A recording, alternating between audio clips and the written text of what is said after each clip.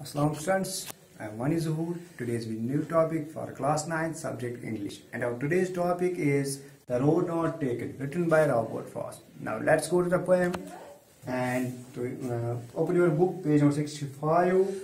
The Road Not Taken by Robert Frost.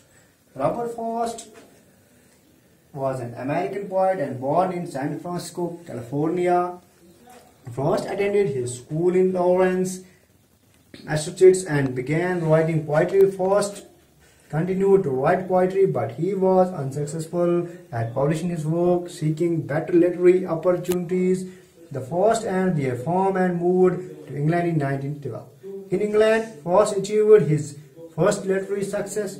His book of poems, A Bay's View, 1913, was printed by the first English publisher that Frost approached the work established Frost as eminent poet. His second collection, North of Boston, was published in 1914 and also won praise.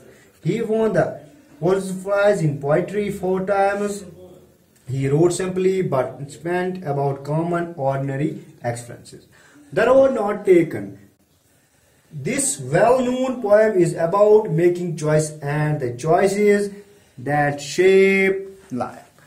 When a person chooses a path in a life, when a person chooses himself something, it shapes life. So, if you choose any path in your life, or you have to choose any goal for life, you have to choose the way which shapes your life at the end. Now, let's read the poem, what Robert Frost conveys us by his words. Let's start. Two roads diverged in a yellow wood, and sorry I could not travel both. And beyond traveler, long I stood and looked down on as far as I could to where it went in the undergrowth. Robert Frost क्या कहता है? दो रास्ते हैं. जब मैं रास्ते पे चलता गया, जंगल में पहुंचा, तो वहां पे दो रास्ते मिले. दो रास्ते. एक रास्ता कहां को जाता है? To road diverge in yellow would. जो ये जर्द रंग का जंगल था, इसमें जो है दो रास्ते अलग अलग थे. And sorry I could not travel both. लेकिन इंसान जो है एक ही वक्त में वो दो रास्तों पे नहीं चल सकता है. So we have to choose a path. हमें एक रास्ता चूज करना है, लेकिन वो रास्ता जिससे हमारी जिंदगी संवरे, वो रास्ता नहीं जिससे हमारी जिंदगी में जो है मुश्किलात आए. And be one traveler, long I stood to where it went in the undergrowth. यह क्या कहता है यहाँ पे कि एक आदमी जो है वो एक वक्त पे दो रास्तों पे नहीं चल सकता. सो इंसान को जिंदगी में वो रास्ता इख्तियार करना चाहिए जिससे जो है इसकी जिंदगी संवरे. क्योंकि अगर हम जब ऐसे ही बिना सोचे ही किसी रास्ते पे चलते हैं, पहले हमें वो अच्छा लगता है, लेकिन लास्ट में जब हम आगे जाते हैं फिर हमें दुश्वारियां होती है. Then took the other just as fair, and having perhaps the better I climb, because it was grassy and wanted where, though as far as the passing there had warned them really about the same.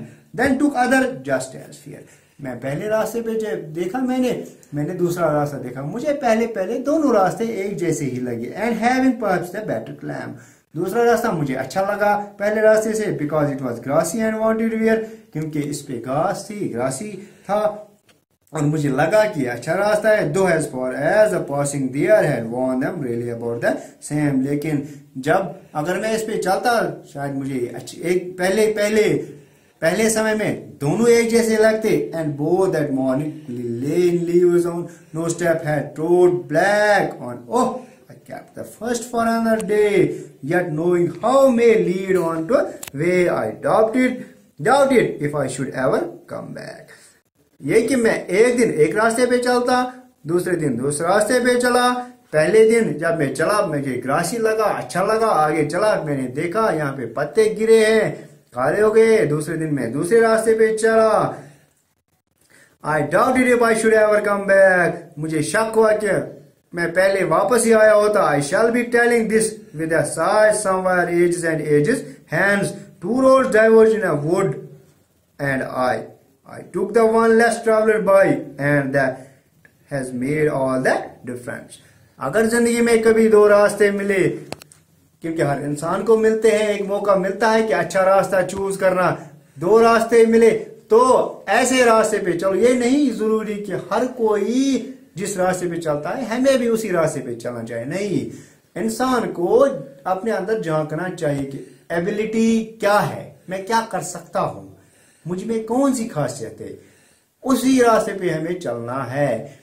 हो सकता है जब हम इसी रास्ते पे चले हमें मुश्किलात भी आए, मुश्किलात से दो चार भी होना पड़े, लेकिन मुश्किलात होने के साथ साथ हमें जिंदगी में फिर हमेशा सुकून रहेगा, क्योंकि हमें दिल में यह सुकून रहेगा कि हमने जो रास्ता चूज किया उसी रास्ते पे हम चले और ये रास्ता हमारे लिए सही है। ऐसा नहीं होना चाहिए कि मैं जिंदगी में किसी ऐसे रास्ते पे चला और बाद में मुझे पछतावा हो कि काश मैं उस वक्त वापस गुमा होता। यहाँ पे भी दूसरे स्तुजा में यही कहता है कि ये नहीं कि मैं एक रास्ते पहले जब मैं किसी रास्ते पे चला वो अच्छा रास्ता मुझे लगा, खूबसूरत रास्ता लगा, लेकिन दूसरे दिन मुझे ये लगा कि नहीं मुझे वापस घूमना चाहिए था, ये अच्छा रास्ता नहीं। ये नहीं होना चाहिए जिंदगी में।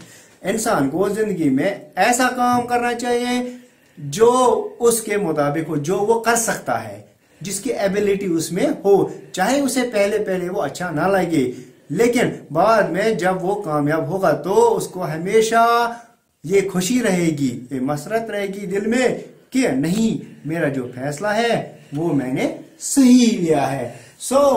हम बेटा ये हमेशा याद रखना चाहिए, छोटी उम्र में इंसान को मशवरा लेना चाहिए बड़ों से, फिर मशवरा लेने खुद सोचना चाहिए कि मुझे क्या करना चाहिए जिंदगी में, क्योंकि इंसान अच्छे मशवरे से ही आगे बढ़ सकता है। आज के लिए इतना ही। अगर आपको इस सब्जेक्ट, इस टॉपिक रिलेटेड कुछ भी कोई भी सवाल हो तो नीचे कमेंट बॉक्स में लिखिए। और आपके लिए होमवर्क क्या है, अब जो आप ये पोएट्री पढ़ोगे और इसमें पोएट जो है उसने पोएटिक डिवाइसेस यूज किए हैं वो आप कमेंट बॉक्स में नीचे लिखोगे। अगर कोई कहीं भी आपको कोई भी मुश्किलात हो तो आप कमेंट बॉक्स में भी लिख सकते हो, या आप जो स्कूल का हमारा जो व्हाट्सएप ग्रुप है वहां पे आप जो है मैसेज भी कर सकते हो, हमारे नंबर भी वहां पे है तो आप फोन भी कर सकते हो। आज के लिए इतना ही।